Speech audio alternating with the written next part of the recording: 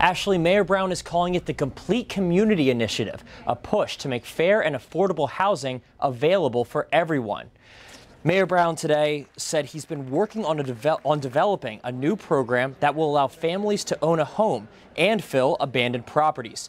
As housing prices go up, the mayor says he wants to make sure lower income families are protected. And under this program, single and double family homes will be eligible for a new type of mortgage that covers the cost of owning and repairing the home. Now, if the repair cost on the house exceeds the cost of the mortgage, money in a new fund will be used to cover the difference.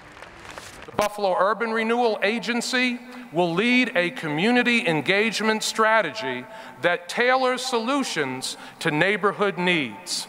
The Complete Community Initiative is the next step in the housing opportunity strategy. Mayor Brown says this initiative will work with the $60 million state commitment to redevelop Buffalo's East Side. Live in the newsroom tonight, Christy Maria, 7 Eyewitness News.